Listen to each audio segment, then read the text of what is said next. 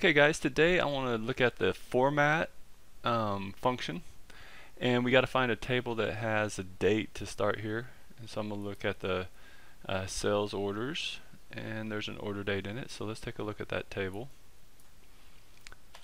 Let's do a quick select from it. Okay, so here's the order date. I need to pick a date that I want to pick a more recent date, so I'm going to get the max order date just to take a quick look. So we've got orders all the way up to May 31st, 2016. So let's go ahead and filter to just stuff from 2016. So we're order date. Let's go back here, drop a year function on, and equals 2016. Okay, so now we've got orders from 2016. So what I want to show you is how to format this date. And so I'm going to pull in just the order date by itself.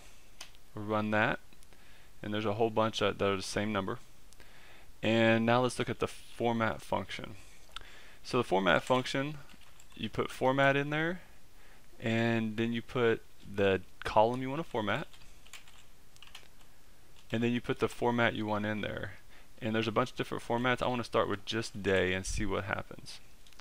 So if I run this, and there's a good one not to do, you need to put ticks around it, not quotes. Alright, so let's run that. And you can see that we got a different date format.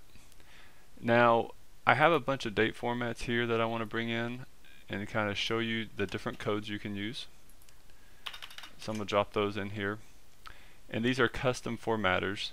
So we could actually build up our own format. So let me run that.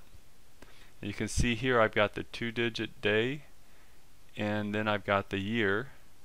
We can use like mm, and now we've got, ooh, that must be minutes. Let's go down here and take a look. The small mm, yeah, it doesn't tell us. Let's try the big mm. And now we've got the day on there. So as we scroll down, let's go see if we can get a different day. You can see that we've just reformatted everything to be a little bit different. And you can even toss in MMM. You get a written one. Instead of slashes, if we put a space and then DD in there. Now let's go ahead and put a comma. And there you go. So that's how you use the format function. You can also do this on decimals too.